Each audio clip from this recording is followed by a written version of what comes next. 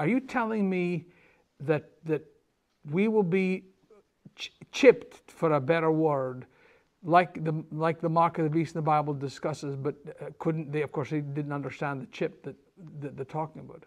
Or is there new processes Exactly. that they will use? So I believe that it'll become as simple as kind of more of like LASIK.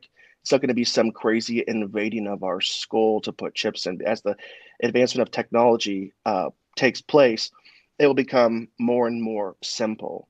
Um, and you might think you might be too old-fashioned and conservative to ever think you would do anything like that.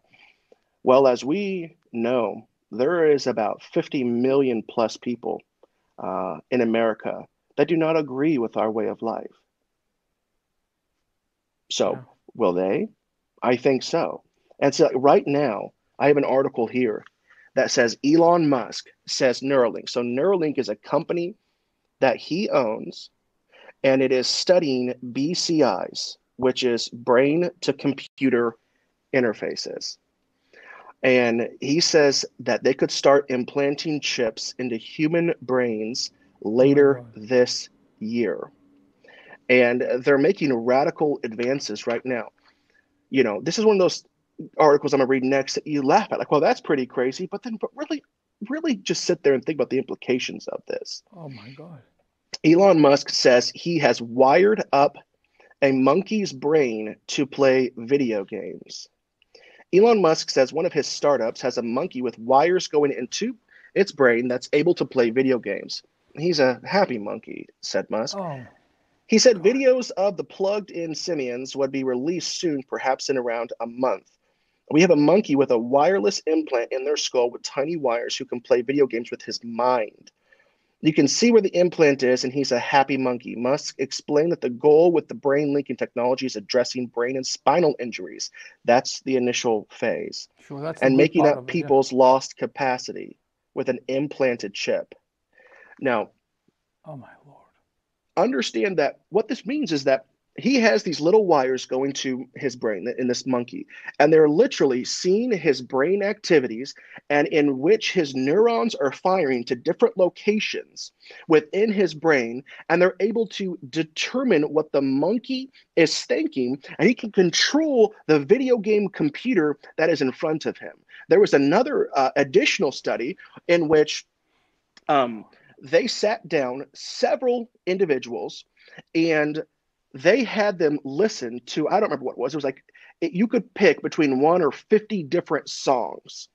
And the AI did not know what song you were listening to, but it would measure your brain activity, in which way the neurons were firing, and it would be able to tell you. And this is 2021. This is the infancy of this technology, and they were able to tell you with nearly What song? 90% accuracy. Hmm? What, what song are you listening to? There was there was about 50 different songs that the subjects in this Oh case my study God. could listen to, and whenever they would pick the song and no one else would know what song they picked, the AI would not know initially what song they picked. That was up to the subject. Yeah. And these are human subjects. And they would measure the brain activity, and the artificial intelligence would be able to tell them with 90% accuracy what they were listening to. And this is the infancy of that type of technology. And I need to make this clear as well. This Elon Musk, okay? I mean, this isn't this isn't your crazy Uncle Ed telling you what he has read on some, deep web outlet that has No, zero no, no. credibility and is simply written by somebody else's even weirder and crazier Uncle Ed, right? I mean, this is the founder and owner of Tesla, valued Yeah. on Wall Street as of January at $773 billion.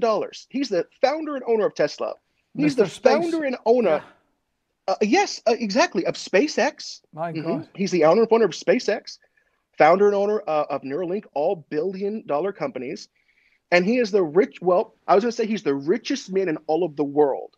Depending And what he day it was is. named the richest, depending on what day it is, because it keeps going Yeah. back from Bezos to Bezos. Yeah. Elon, because he was in second place with Bill Gates for many, many months, and now he's going back and forth as the richest man. And so the richest man in the world is In the making world. radical advances for brain to computer interfaces to put within humans, already successful trials with simians, with monkeys, and looking to start his first trials with humans by the end of this year. Let me say this, This is what's Zach. crazy. This is what Mhm. I find terrifying, really terrifying in what you're saying, and this is why you're so important. I remember when credit cards, I'm old enough to remember when credit cards, they had TV shows on how to use and what a credit card was. And I remember my dad saying, that's ridiculous. That's like controlling our money. And I says, what you talking about? Let me tell you something. They don't want cash in our world anymore. And I've gone from having cash and traveling, and now I just swipe the card. $2 bag of peanuts, I'll swipe my card rather than give money. So the power of commerce to change the attitude of the mindset of society has already been proven. How many, you're wearing a mask? No, I'm not. Yes, you are. And you go to enough stores and people say, where's your mask? You comply, you end up complying with the society. And what these guys are depending on, I really believe this, is that they will, you're talking about the 50 million that doesn't believe like us. There is their seed bed, and they'll make it so normal for this to happen that when it comes our turn, it will be very difficult. And I mean, the mark of the beast, and I was thinking with these monstrous men going around with a stamp, you come here and we're going to... That is not how it's going to work. They're going to come in the most wonderful concepts of how this will change your world. You can see better, you can think better, you'll never be sleepy. We'll do all of these things for you. And I fear without a voice that's strong in the church, and this is what terrifies me. We don't have a strong enough voice unless God does something to stand up as a resistance against this overwhelming technology wave that's coming at us.